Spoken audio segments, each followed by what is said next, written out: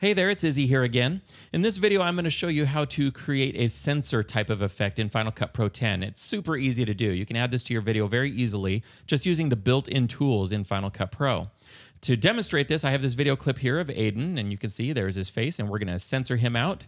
Okay, so I'm going to move the playhead to the very beginning of my project here, and then I'm going to go into my effects browser, and I'm going to look for Censor. Now, you'll find it under Stylize, and then you'll have to scroll down. It's alphabetized, but you can find Censor, and you just click and drag on that effect and bring it out on your clip, and you just drop it. And what that's going to do is in the inspector, if you have the inspector open, if you don't have it open, just click on this button. But if you have it open, you'll see that here it is, and you'll also see that there's some on-screen controls. Now, you can make some adjustments using the on-screen controls, but for additional ones, you have to go to the inspector. So let's talk about on-screen first. What I can do is adjust the center of my effect by just clicking on the center circle here and moving it around. You can see that I can adjust what is being censored there in the image. And so I'm just going to put it over his nose here. You can also adjust how big the censorship area is by grabbing the outside circle and dragging. You can make it bigger or smaller. Okay, so I'm going to make it maybe be around there or so. Now, beyond that, if you want to make additional adjustments, you need to go to the inspector. So, for example, I can adjust the amount of the censorship. So I can bring it all the way down to where there's no censoring, no pixelation at all, and then I can increase it all the way back up to 100, which is where I'm going to leave it.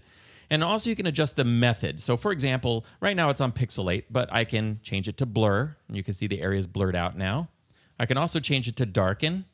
I prefer the pixelate method here for this. The radius is just the same thing as the size. That's how big the circle is there. So I can adjust it the way I want it. And then, of course, you can adjust the center point manually in the inspector as well. And finally, you can invert it. If you click here, you can see that everything else now is censored except for his face. So it has the opposite effect there. I'm not sure why I would actually use that, but there you go. Okay, I'm going to uncheck that to reverse it. Now, I've applied the effect, but let's see what happens if we play back the video clip here. You can see that eventually his face gets outside the area, and that's because we need to sort of track that. We need to animate the censored area to stay over his face. The way we're going to do that is I'm going to move the playhead to the very beginning of the clip, and we're going to do our traditional type of keyframing. Let me close down the effects browser here, give myself a little bit more room. So in the inspector, next to center, if I hover over this area, the keyframe, the add keyframe button appears. And if I click on that, it turns orange, letting me know that there's a keyframe there now. And of course, what you do with the keyframe is you put the playhead where you want it to start, that you set the keyframe. So on that frame, this parameter will be exactly this. So the center will be exactly there on that specific frame. Now what I can do is I can move the playhead forward all the way to the very end of the clip. And then I'm going to go back one frame using the left arrow on the keyboard.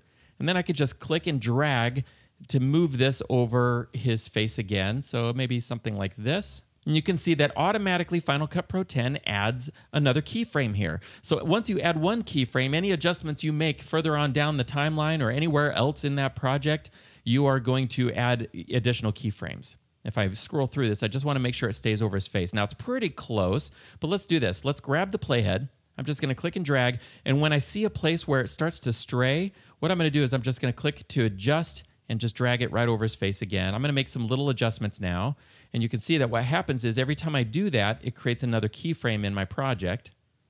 Okay, so it's looking pretty good. It's tracking along pretty nice. Oh, right there, it's starting to show his eye there a little bit, so I'll just click and drag to bring it over. And let's see. There we go, and now I think we are done. Yes, okay, so it's looking pretty good. It's kind of moving along.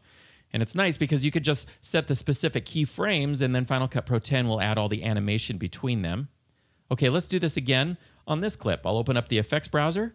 I'm just going to drag Censor in, and I'll close down the effects browser. I'll move the effect over his face, and I'll shrink it down, make it a little bit smaller, like this. And let's set a keyframe just to make sure it stays right there. So once again, on the center parameter in the inspector. And then I'll move to the very end and go back one frame and do the exact same thing.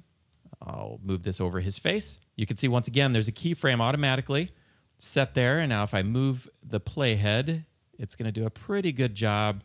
Let's see here. I think it's probably just a little bit to the left, too much there. So let's do this. And you can see that it's moving along with his face, doing a good job. And if I go all the way to the end, looks like it stays there. So it's tracking very nicely. So I've added the censorship effect to two different clips very quickly using the built-in effect inside Final Cut Pro 10, the censor effect. And I animated it to follow his face to make sure he's censored. So you can censor all the video you want to now using Final Cut Pro 10's built-in tools. Isn't that awesome? There you go. Hopefully you found the information in this video helpful. I'll see you in the next one.